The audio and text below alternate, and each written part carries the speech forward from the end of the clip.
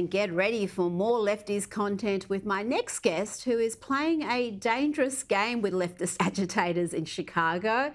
Here he is starting a chant with these clowns before revealing to them that he is in fact pro-Israel. DNC! DNC! You gotta get behind the bikes, please. What's up, everybody? Behind the bikes, not in front of the police. My name is Ami. I gotta tell you right now, Ami has is to there a be behind the difference bikes. between Genocide Joe and Kamala Killer? No! I got one thing to say to you people. I'm Israel, I'm Israel, I'm Israel, Chai. I'm Israel, I'm Israel. I knew that guy was funny. Oh, good Lord, he's going to get himself hurt again. Joining me now from the Democratic National Convention in Chicago is journalist and documentary filmmaker Ami Horowitz. Ami, you've already been assaulted by anti-Israeli activists this year when you had the temerity to turn up with an American flag. Tell me about what is happening in the streets of Chicago right now. Yeah, looking at that video, God, that guy was an idiot. What was he thinking? Look, you're caught up in the moment, right? I saw an opportunity, and I'll just tell you how it went down, a little background of that. But this is not hyperbole. This is not making words up that are actually more dramatic than they actually are. If you walk around, I interview these people. They said to me, "We are pro-Hamas." In fact, one guy had a sign that said, "We should arm Hamas, not Israel." When I asked them, should we see the destruction of the Jewish state, they emphatically said yes. So when I saw the guy who was running this rally, the main pro-Hamas rally at the DNC in front of the Israeli consulate, and he was chanting, "Kill the cops." He was chanting, "Destroy Israel." And of course, he was also chanting how much he hated Kamala Harris and Joe Biden, right? Make no mistake about it. Her coming up to where she was, her elevation, maybe even kind of a coup to take over and push out Joe Biden, has created no love among these radicals. Make no mistake about it. They hate her still. They are still not going to vote for her because, look, she said very clearly, "I'm the last person in the room," right? She has taken ownership of all of Joe Biden's policies, good and bad, mostly bad. They realize that. So when she says, "Hey," and she tries to suck up to them and meet with the Dearborn, Michigan mayor secretly, by the way, so nobody knew about it. When Waltz has talked about how an imam in his area who was an October 7th enthusiast, he spoke with him 5 times publicly, called him a master class teacher.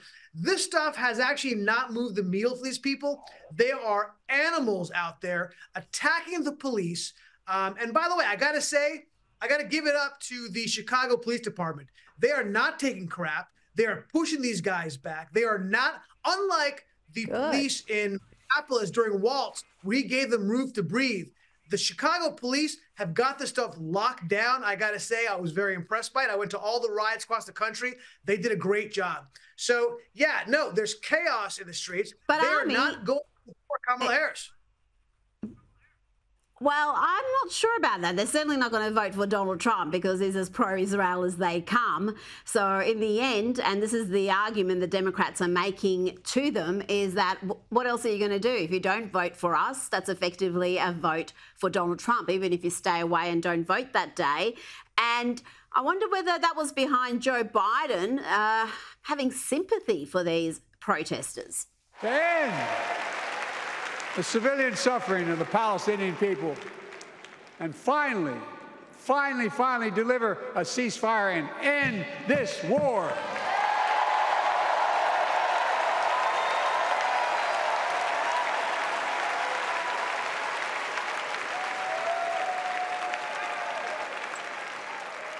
Those protesters out in the street, they have a point. Ami, you said the protesters out on the street have a point. We had Barack Obama speak tonight at the DNC. We know what his Middle East policy was. We know what the Biden-Harris administration position has been.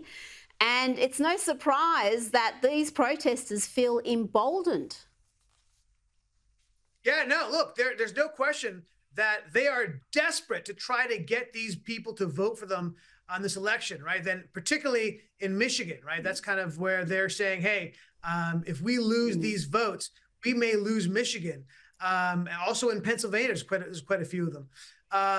The reality is, of course, they're being emboldened. Absolutely. Look, that clip you showed, that's the real good people on both sides clip, right? Not the BS one they made about Donald Trump you mentioned before.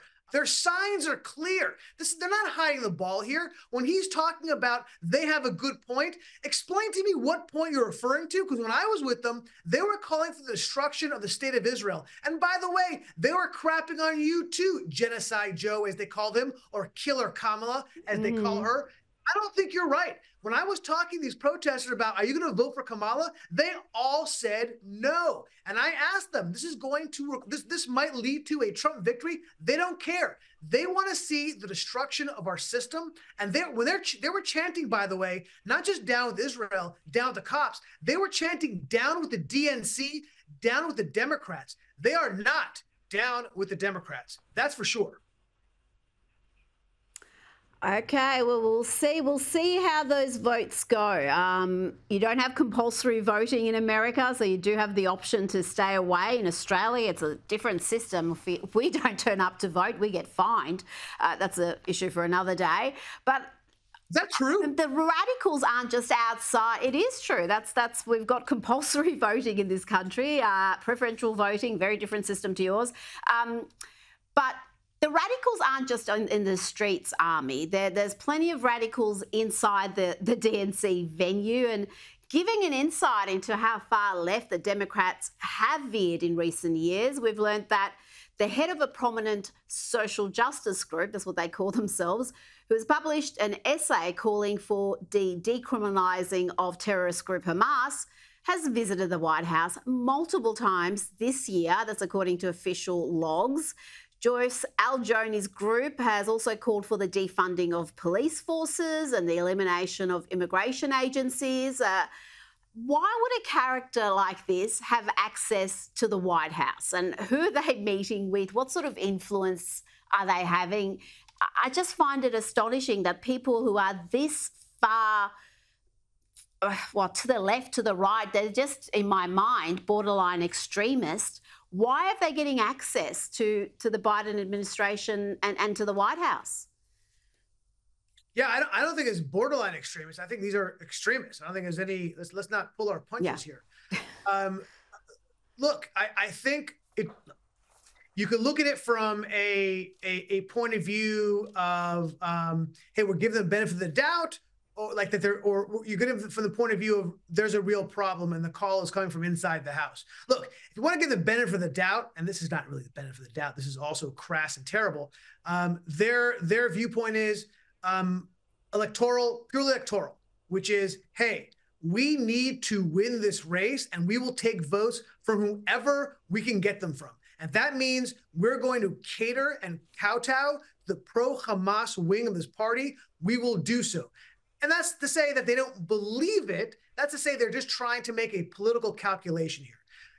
There's another reading of this, which is, and I don't think this is Joe Biden, right? I do think this is Kamala, and it's some other people, extremists within. Look, again, Biden isn't running the show. He's not really president, right? So you have to ask the question, who's making the invitations? I don't think it's Joe Biden, right? He's not with us. He is no longer with us. So you have to ask the question, who are actually putting these invitations out to these radicals, who are really taking the meetings, and we don't know the answer to that. But the truth is, this is the problem, Ami. This is the problem. We don't know who in the administration is actually pulling the strings, because we know it's not Biden who's making the key decisions here. Ami Horowitz, stay safe. We'll speak to you again soon. Always a pleasure. Thank you.